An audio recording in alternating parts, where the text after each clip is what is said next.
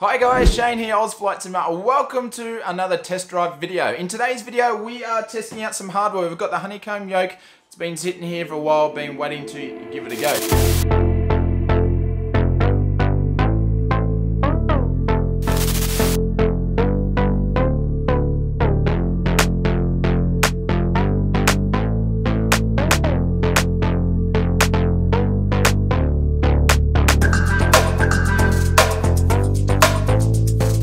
Hi guys, Shane here, Aus Flight Simmer. Welcome to another test drive video. In today's video, we are testing out some hardware. We've got the Honeycomb Yoke. It's been sitting here for a while, been waiting to give it a go. So if you haven't seen these videos before, this is where we take our scenery, an aircraft, utility in all different types of flight simulators. We'll take it for a spin around the block. I'll give you my first impressions and I will say, is that a value for money? So today's video is the Honeycomb Yoke. So it's a bit of a hardware video. So I've had it sitting in HQ for a while now.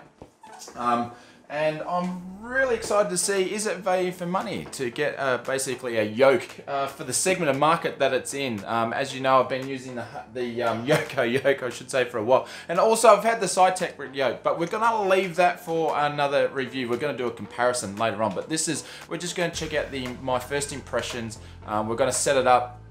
We're going to use it in P3D, we're going to use it in X-Plane, and just see how it feels and how it works. So we've been saying that, let's cut to the unboxing, because we haven't even looked at it yet, and then we'll see you when we've got it set up.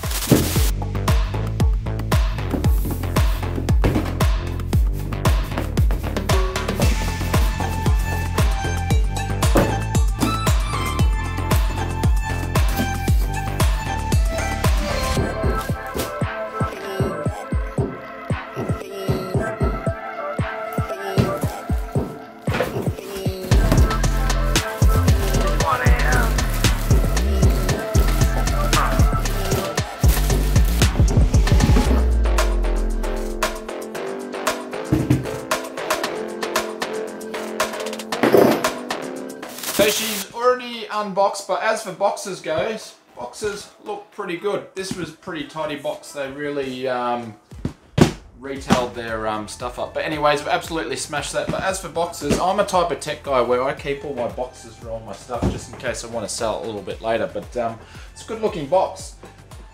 But we'll grab the actual yoke itself, and it is a lot heavier than what I anticipated.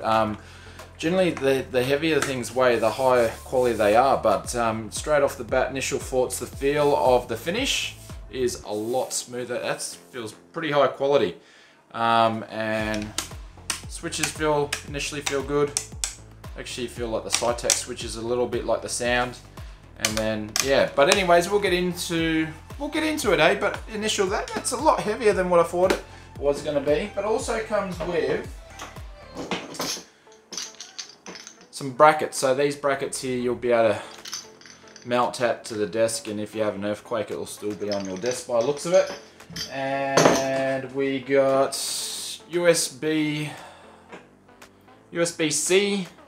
and then I think this is like, looks like a phone cable, Ethernet cable. I think that goes from the yoke to the actual yoke part, and then obviously that's the base part for the mounts. And then obviously, and we've got the literature as well, which looks like some screws or something like that, but I'll have a bit of a read of that behind the scenes, and we'll see what it's all about. So there's a couple of ways you can actually mount this. One is you can use the 3M sticker underneath here and then plant it down there, and then basically that'll stop moving, but I don't want to have to wash it with soap and look after it, so I'm actually going to use the mounting plate that comes with it, or the mounting brackets. So we'll sit that down there, and we're going to grab each mounting plate. So the main thing it is, I need to align and make sure the desk is in the right spot. So we'll just undo the little thing there, that's one. Probably a good thing to get these lined up in the right spot before we go hard, but these are solid plates, so we'll make sure that we've got everything lined up the way that we want it to. And then same thing that I do with some of the other yokes, then we'll tighten these up so they don't go anywhere. this part here and lock it in, and then we want to unscrew these. These will actually then push into the plate and keep it steady. So we'll see how we go with that, and that's basically pretty much all installed from there.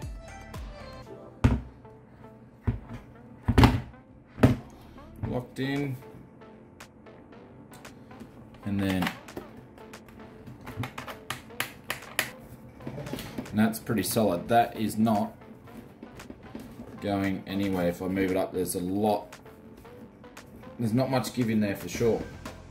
So now we just grab our little Ethernet cable thing here that goes in one side there, and then plug straight into the other one here.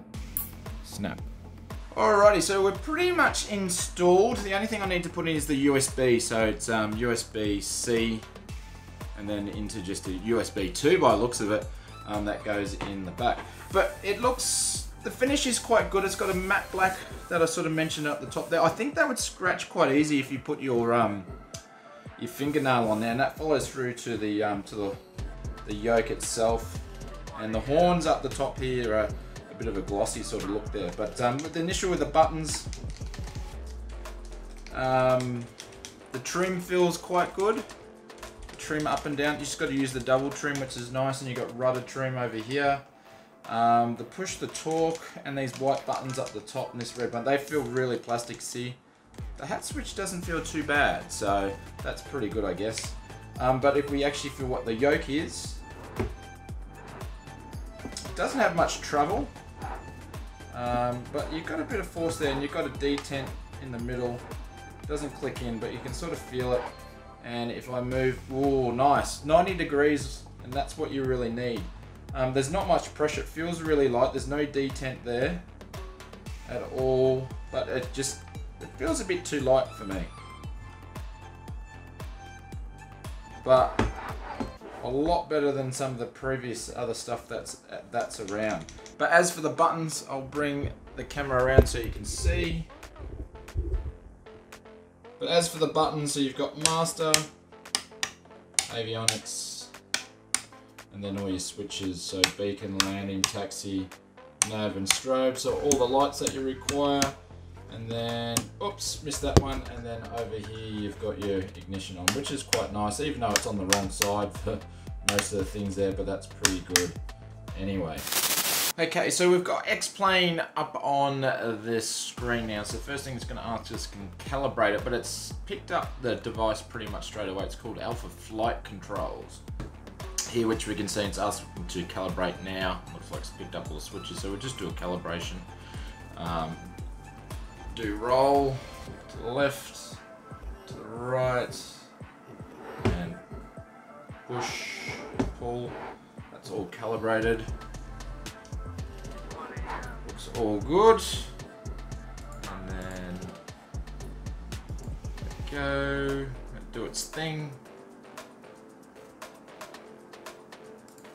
Done. And then we're just going to check everything. So hat switch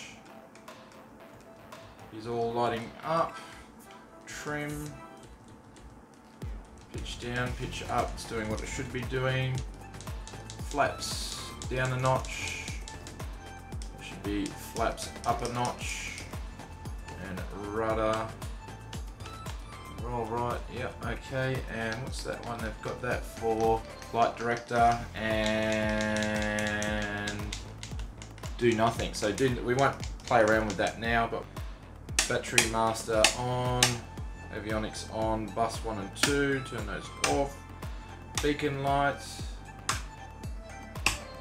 taxi lights, landing lights, nav lights, strobe light, and then key. There we go.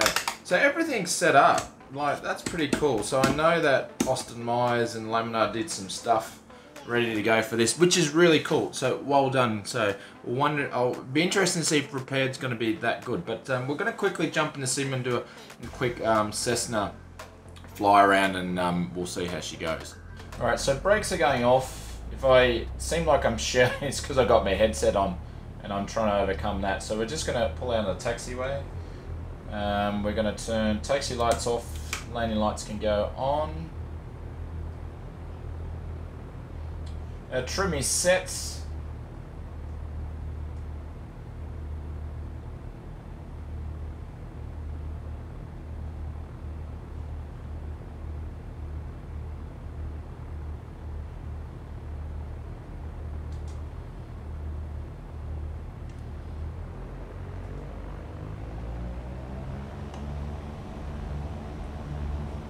And there's no crosswind, we're straight down the runway. So I should just pull back straight on 60. Oh, there we go. Just popped up.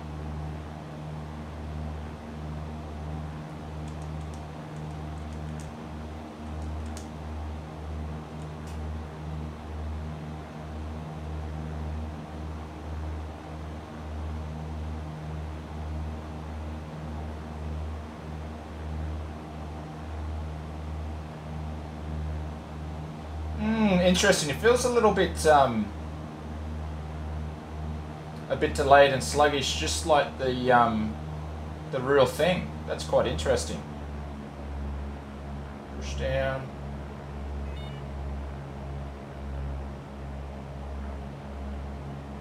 I'd probably have to send some response curves up, I think, for the treble. For the travel, I should say. But we'll make a right-hand turn. We'll do a bit of a pattern. But the roll to the left and right feels pretty accurate, I would think. Like I haven't flown Cessnas before, but I've flown other aircraft, so. And we'll just use the hat switch to see where we are. Won't be the perfect circuit, but put this back so you can see the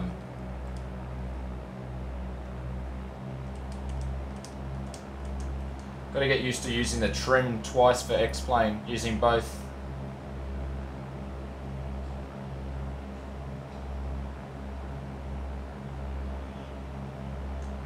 Wow.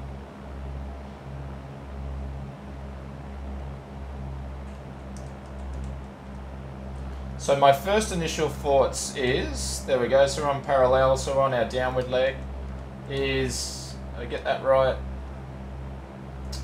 for a low to mid-range yoke, this feels pretty good. Like, that roll is really nice. X-plane's done it well to configure really well with the aircraft. I would just have to say the push and pull back on the yoke's a bit too fine. So I would put a response curve in that. See if we beam the numbers. No, it's a long runway here, so we're at the Gold Coast in Queensland, Australia. I really like the roll on the yoke. It's nice. A bit too early, actually.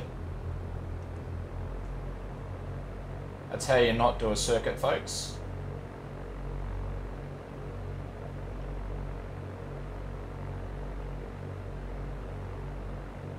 But my only thing would say the yoke just feels a little bit too light.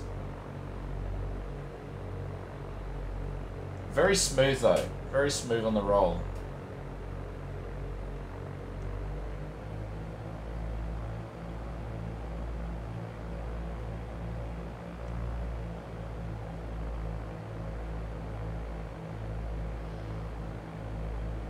And we've made the runway, so we'll pull back.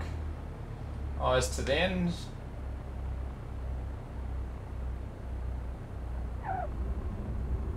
That would have been a pretty hard landing, so I would definitely put a response curve in for the push and pull back on the yoke. But that was X-plane. We're going to quickly check out and see what happens in P3D or prepared. Alright, so we're in prepared. We're on runway 14. We're in the just flight 152. So we're going to see how that goes.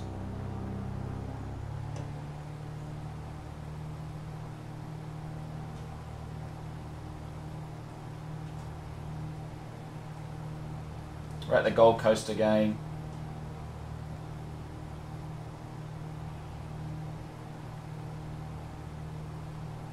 A short field takeoff there.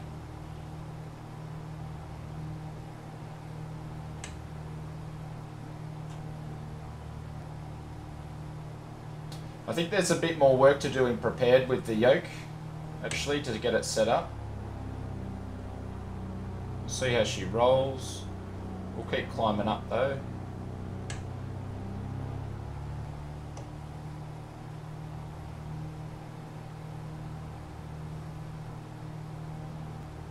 Get to 1,000 feet.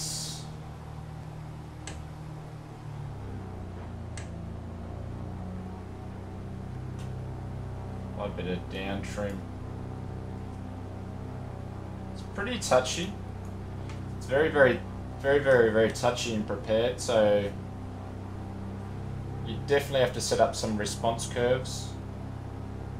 Explain how the box works better, but I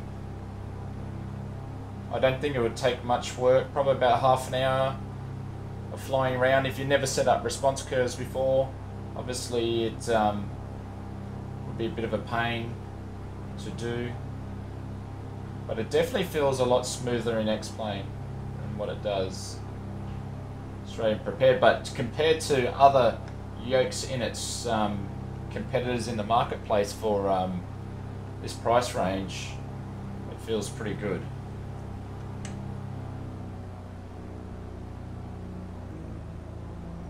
Alright, so we'll begin our base turn. We want a bit of up trim. Actually a bit more, fair bit of up trim.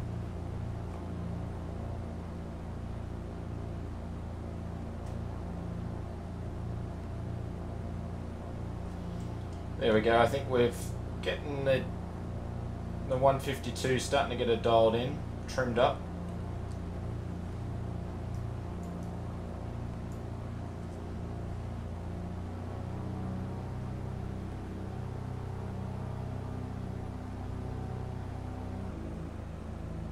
Definitely a bit more of a handful to fly, but we are using a different aircraft as well.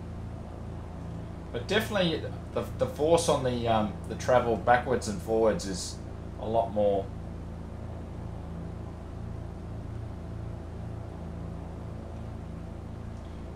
You can feel the aircraft getting a bit sloshy as we're slowing down, which that's what should happen.